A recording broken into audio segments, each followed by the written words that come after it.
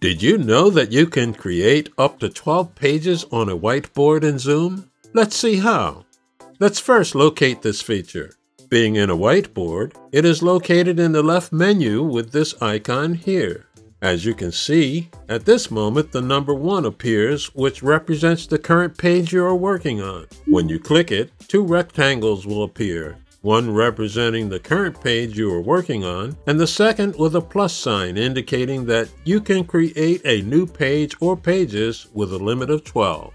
Let's create 2 pages. The first about music theory and the second an image about the music note. Each page can contain meaningful content. As you create more pages, you will see that the number in the icon changes, representing the number of pages you have created. In my example, the number is 2. Now, if you click on the Pages icon, you will see a preview of these 2 pages and an extra rectangle with a plus sign that lets you know you can create more pages.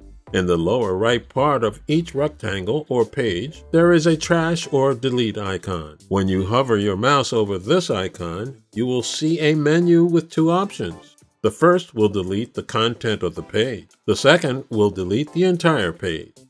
On the lower right side of your pages, you will see 2 magnifying glasses, one with a plus sign and the other with a minus sign. These allow you to both zoom in and zoom out of your content within the page. For sure, the Pages feature will take your presentations to the next level. Burn to Learn is working to help you understand the changes in technology as they happen. Stay in the know. Subscribe today.